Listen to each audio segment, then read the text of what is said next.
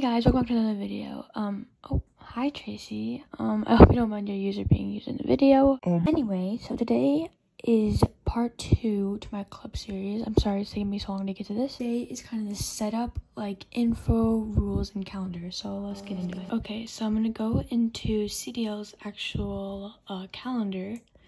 So if you're doing a dressage club or like a jumping club, you obviously are going to want most of the days be filled with that thing. So for us, we teach beginner, intermediate, and advanced dressage. So we have a beginner day, which is on Monday, and then we also have these times. Then on Tuesday, we have intermediate dressage, and then Saturday, we have advanced. This way, we don't have all the members coming on one day. It would be kind of chaotic. It's also important to have free days. So our free days are Wednesday and Sunday, because that's the days that, you know, the new update comes out on Wednesday, and Sunday is just kind of family day. Next Friday, oh, it's still 4th of July, so I'm gonna change it.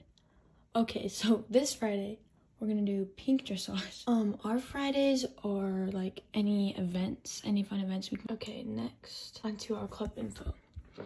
Okay, so this is Studio's club info. Yes, we're at 46, but we are almost maxed. Hello, welcome to Studio. We are so happy to have you with us on our journey. We are excited to help you further into dressage and help you create amazing bonds. When people first join, they're gonna read that. Oh yes, this club seems awesome. It's important to have your club outfit. So here we have our club outfit, CDO's club outfit, and tag. It's important to have this on there so that people don't just look at you and have to like guess what things are. Also, it's important to have a date. So I said, please try to buy the horse and outfit in 2 months. If you need more time, let me know. I can give you longer. So 2 months is like around enough to get the things you need. And obviously, if you need more time, just let me know. Okay, on to club rules. Welcome to club rules. Please read the following and please mail me if you notice anyone breaking rules or trying to bend any. Be kind to everyone. No drama. No talking about old members. Please try to keep your Dutch warm bloods happy. That's important for dressage. Have fun. If you're not on for 2 weeks, you get a club warning. If you're not on for a month, you get kicked. So this is my rules. This is not the rules that you have to have in your club, obviously. These are just the rules that I've set. I also will do a video on how to get active members, but a good part of it is having some sort of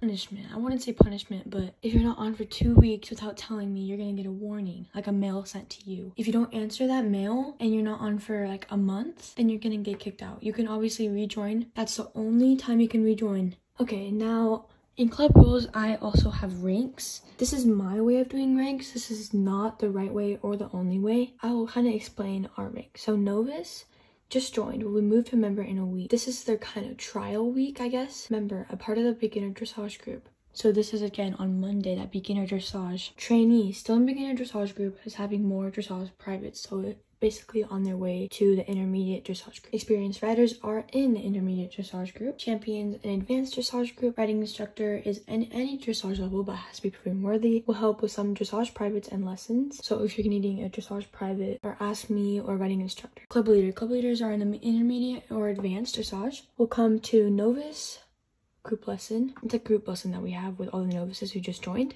They help decide club events for Fridays, which again, I did pink dressage for this Friday. You can add for the club and interview. Ranking up takes time. So I usually, if they want to rank up, they have to be active and they have to have a few dressage privates with me. Okay, here's Tracy again. Thank you guys for watching. I know this is short, but I hope this helped anyone who is trying to set up a club. This is the way I do it. Obviously, it's not the right way or the only way, but this is just kind of the way I've been doing it.